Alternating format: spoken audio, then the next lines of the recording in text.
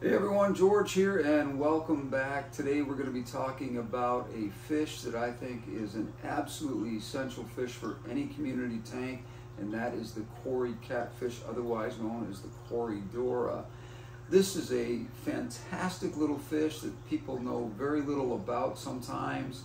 They may even have this fish in your tank and you may not know what an absolutely essential fish this is as far as keeping your tank healthy and clean. So when we come back, we're going to talk about the Cory catfish.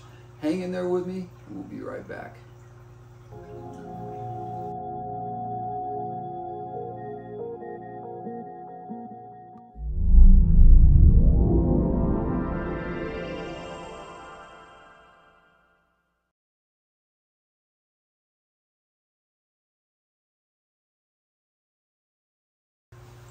So as I said in the intro, today we're going to be talking about the Corydoras or the Cory catfish. And if you are already keeping these fish in your South American tank or any other tank, actually they're very versatile, so they will work with many tanks. But in particular, I like to see these fish in a true South American tank simply because the diversity of that particular environment in a tank is very essential to the health and well-being of these fish. They are South American fish. They are not Asian or Indonesian or coming from Africa or other parts of the world. They are simply and strictly found in South America along the tributaries and Amazon region of the world down in South and Central America. So like I said in the intro, the reason why I wanted to talk about these fish is because of the huge health benefits that they can offer a community tank. And I don't want to say that lightly because these guys, I think, are an absolute workhorse when it comes to keeping your tank clean. Now I know that if you're doing everything right as far as water changes and making sure you vacuum your gravel when you're doing periodic water changes, you don't have to vacuum your gravel every time, but if you are, you're not going to get all of the food that may be left behind. And that doesn't mean that you're overfeeding your fish. It's just sometimes food gets in places that only these little guys can find it and are willing to go. And I say that because these guys love little places to hide. They love to be out in the evening more than they do during the daytime. If you turned on your lights in the middle of the night and went over to your tank, or if you simply went over with a flashlight, for example, at 12, 1 o'clock in the morning and looked at your tank, these guys would be all over your tank cleaning up what these other fish have not been able to find as far as food. And that's what makes them such a great little fish for any, like I said, community tank. And specifically, as I said, I suggest these guys for South American tanks simply because I'm kind of a purist in that way. But as again I said, you don't have to limit yourself to a South American tank. You can put them in any community tank. Now, some things that you need to know about these guys is that they can live in temperatures anywhere from I would say 78 to 86 degrees, and I've even seen them when I've had to raise my temperature up for my discus fish to get them to eat. Maybe they're new discus fish or something, but these Corydoras even do okay up to 79 degrees. But you got to be careful with this because when you're doing water changes and you're putting your water back in, you want to be very close to that exact temperature because they can really have some problems in getting enough oxygen. And that's another thing that I want to talk about. If you are keeping these fish at these higher temperatures, which, like I said, I'm keeping them with discus, I'm keeping them with angelfish that are true to the South American native part of the world, and because of that, I am keeping these temperatures a little bit higher, and these fish are doing okay. But there is a possibility that you can really create some problems for them if you're not keeping an air stone in your tank. You you should really have one of those. If you don't have one, get yourself one. Now, these are a schooling fish in the sense that they are bottom feeders, but they do like to travel around in large groups. The reason for that is that these guys work together to sort of sift through the sand and gravel in your tank and look for any particles of food that might be left behind after a feeding. And they do a fantastic job of absolutely just getting everything you could imagine out of your tank, stuff that you can't even get when you're vacuuming your sand and gravel out. They just seem to find stuff that you can't even get. Now that brings me to another point here that I want to make about these fish. These fish are also extremely versatile in the sense that they come in a lot of varieties. In other words, I have Sorbet Cories, I have Julie Cories, I have albino Cories, I have pygmy Cories, I have salt and pepper Cories, I have jade Cories. I mean, you can go on and on and on with the varieties that come with this particular species, but they do like to be, like I said, in larger groups. I would recommend, for example, on this tank, which is a 65-gallon, that you keep these fish in a population of no less than 15 to 20 of these guys in a tank that size. Now that seems like a lot, and if you're thinking about 1 inch per gallon of water, I think that's absolutely ridiculous because of the nature of these fish. These fish are cleanup fish. In other words, they're beneficial to your tank, so you can throw that out the window and not count these particular fish in the sense that they have waste as well. I understand that, but if you're doing your water changes and everything, keeping them in these higher numbers are going to keep them healthier because they just don't like to go solo and they don't like to go in small numbers. So in this tank, for example, in the evening, if I were to, like I said, shine a light in this tank, I would probably find 10 Sorbets and maybe 15 Julies and probably 7 to 10 salt and peppers in this particular tank alone. So I've got almost probably 30 Corydoras in this tank that you would not see during the day because they're in the rocks, they're hanging out in those areas and moving around the tank periodically, but they are constantly, like I said, in the evenings, just really moving around. Now if you have a sand substrate, you can get up in the morning, you can almost see that the whole tank has been absolutely groomed by these guys. They have little lines that they leave that's pretty fascinating and pretty cool looking on the bottom of your substrate. If you're using regular substrate, be careful. Be extremely careful not to use anything too big as far as gravel or dirt type substrates, because these guys can wear the barbells down that are on the front of their face. They have 2 barbells that they use to sift through sand and that sort of thing. So I recommend that these fish be used in tanks that have very small particle substrates so that you don't damage those barnacles on the front, or those barbells, I mean not barnacles, but barbells on the front of their face.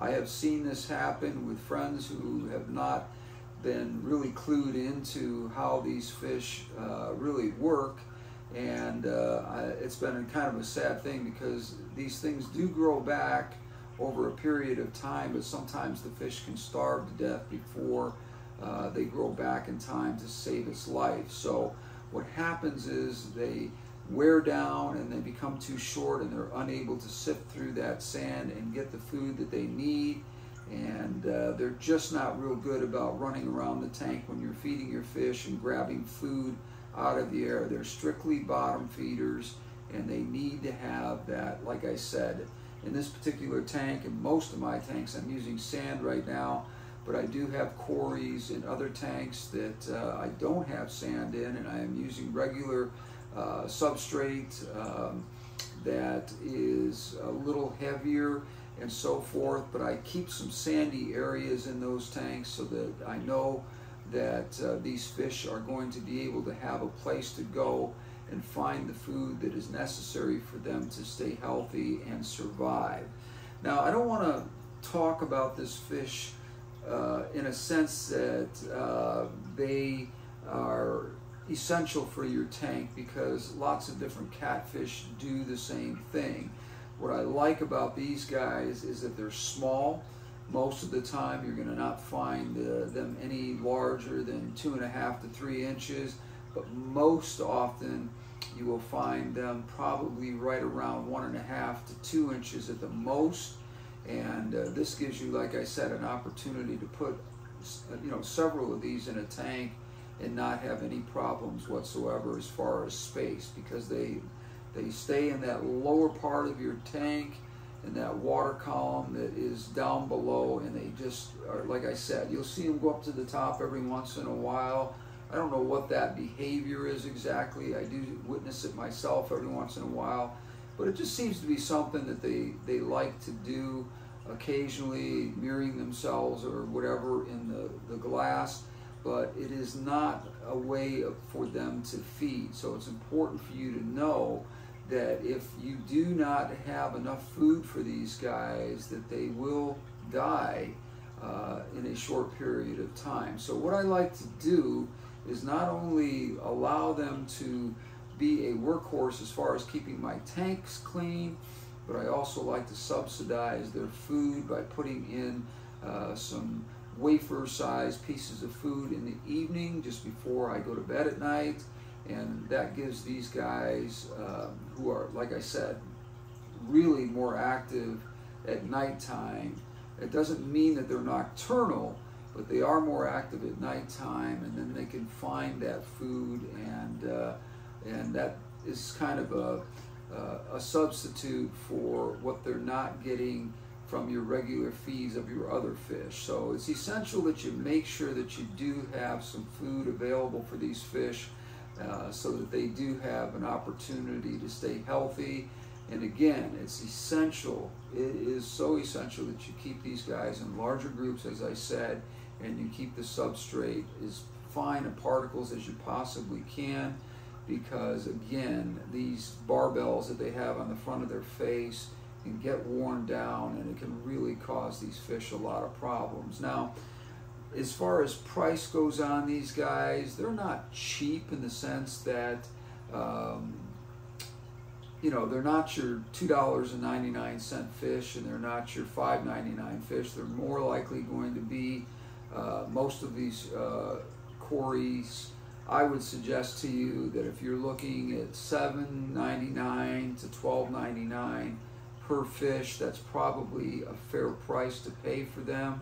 So it's not an expensive adventure to go out and get these guys and fill your tank up with them. It's not going to be cheap. So if you're going to do this, make sure that you have a budget in place to put these in your tank in large groups, as I said, because they just don't do well in small populations. Now, as I said, native to South America, these fish are found all over the place. Brazil, Peru, Colombia, Argentina. I mean, you can go all the way down from Central America to South America, and you will find these in different tributaries, and you will find, like I said, a unbelievable variety. I haven't even touched the surface on the varieties of this particular fish that are out there. And they're finding new species of this fish all the time. New varieties, I should say, of this species all the time. So there's going to be a lot of these fish that are going to be on the market.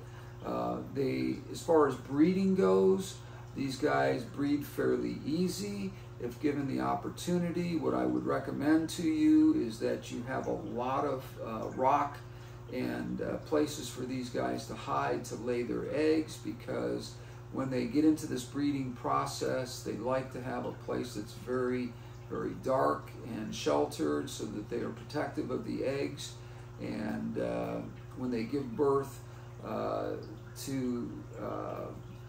when the eggs hatch, I should say, these fish are going to be somewhat protective of their young, but the young are going to get on their own fairly quickly. Now, I have seen in my tanks with the panda cory, which is another species that I hadn't mentioned earlier, I have panda cories, and I have seen these guys actually be missing for weeks at a time, and then all of a sudden I'll come down in the evening and search the tank, wondering, you know, what's going on with that particular group of fish, and I will find a lot of young chasing around with the parents, and that's because the parents are being protective, and they're making sure that these young fish are not out and about and getting eaten until they know that they're at a proper size where they can be, you know, on their own and doing well by themselves. So again, not hard to breed. If you are looking to breed these fish, do your homework on it. Make sure that you are breeding them in a way that is, if it's intentional, I should say. If you're intentionally trying to breed these fish, make sure you have at least a 35 to 40 gallon tank. Like I said, put a large group of them in there, because it's hard to tell the males and the females apart. Generally, as in many fish, the females tend to be slightly larger and a little bit more fat around the back area of their body, and this will tell you more than likely that you have a female in that group, and you'll probably not be able to tell really easily, but that is one of the things that I've noticed when I'm looking for these fish as far as sexing them. I look for those particular attributes on the fish to see whether or not it's possibly a female or a male. So, well, thank you for joining me today. I appreciate it. I wanted to talk about these little fish because I think they're such an amazing asset to any tank, and I hope I taught you something about the fish itself. A couple of things that I did not mention, and that was the types of foods that these guys will eat. Basically, they will eat anything that is in the tank. I mean, from flake to worms to pellets. I mean, every variety of food that you can possibly offer these guys. If they can find it in the bottom of the tank, they're going to go ahead and eat it. And as I said, if you want a great cleanup fish, this is the workhorse of all workhorses as far as a cleanup crew goes, and I think you're going to be really happy with them. And they are a riot to watch, because they're just scurry around the tank in such a way that is it's pretty cute, really. And my grandson likes to come up to the tank a lot of times and look at these cories just moving around the bottom. They're his favorite fish. I mean, these beautiful discus and angels and other fish are in my tanks, and he could care less. He's just interested in the guys that are, might be because he's not very tall, but the bottom line is that he loves to look at these little guys and watch them scurry around, and he points at them and mimics them in a little bit of a way, and it's pretty cute. But anyways, go out and get yourself some of these fish if you don't already have them. If you do already have them and you don't know much about them, now you know a little bit more. And I would, as I said, if you've got a small group of them, go out and get yourself a few more of them, because they're not really going to affect the space in your tank.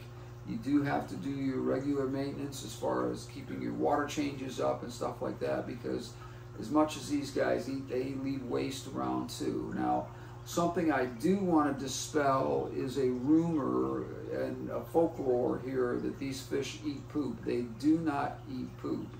Now, I sometimes will come down in the morning, and in the evening I see on some of the white sand or on this sort of tan colored sand here that there are poop from the discus fish laying there, and I get up in the morning and it's not there. A lot of times people think that when that happens that the Corydoras are actually eating the poop. They are not doing that. What's happening probably is as they're going through it and sorting through, they're breaking up the poop into particles so that you can't see it. which is actually beneficial as well, because that gets a chance for it to get into the water and get out through your filtration system and filter the water. So again, another benefit to these fish that you might not have thought of. Thank you for joining me today. I appreciate it. Leave your comments down below if you have anything to add about these fish, or a story you want to tell me about the type of Corydoras that you have, or Cory cats as they're called. Like I said, leave that information in the comments down below, and I will also be leaving in my description area a little information as to where you can go and read up on these guys a little bit more, some of the places that I think are the best place to learn more about this fish, and maybe you go there and get some of the information that I haven't really been able to provide you with that is important to you. So again, thank you for joining me today. Until the next time, we will see you on the next one. Take care. Go out and get yourself some Corydoras.